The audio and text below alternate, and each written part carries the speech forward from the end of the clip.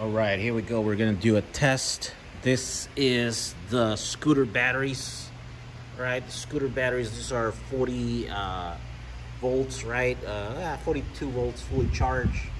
So I have two in series here.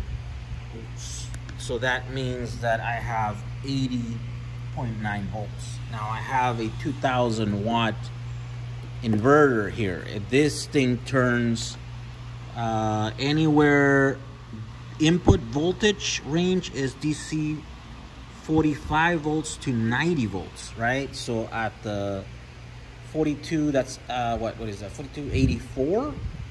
Fully charged, these batteries will be 84. So this is within the range of this one. And then this one converts it to output voltage, AC output, 230 volts, right? And it's a range of 185 to 265. So I have 220 volts on this cable here. That's what my lift there needs. So I put a plug in there and I just plug this in there.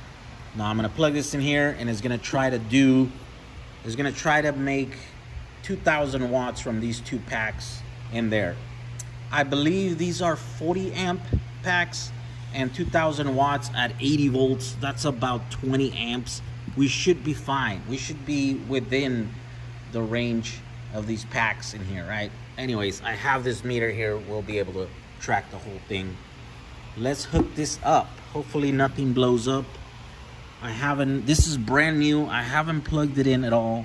So here we go. We might see sparks and smoke and stuff.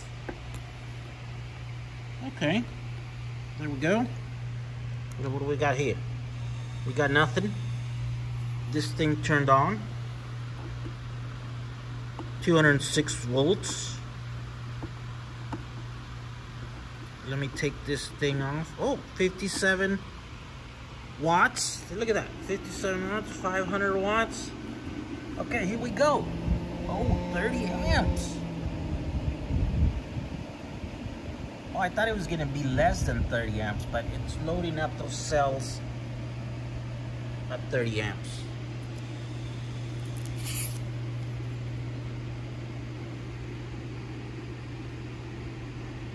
Is my vision going? I kind of see, there we go. 1800 watts. It's loading that at 31 amps. Yeah, these cables are starting to get warm. They're kind of on the small side. They all should be about this right here, but look at that. That's not bad at all. So the reason I'm testing this is because I'm going to do a Powerwall based on these batteries, right? And so I didn't know if I was gonna do 1S, right, or one battery. So 42 volt Powerwall.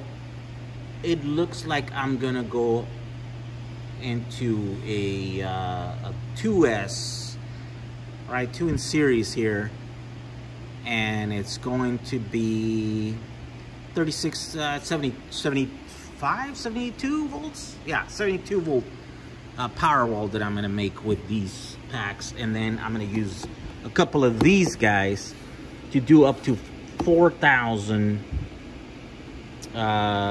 watts, right? And these are the ones that have a sensor here. They have a sensor that will measure how much power you are using, and it'll try to match it so that you are net zero. And so that's the cool thing about these guys. These are super cheap. I'll put a link on these.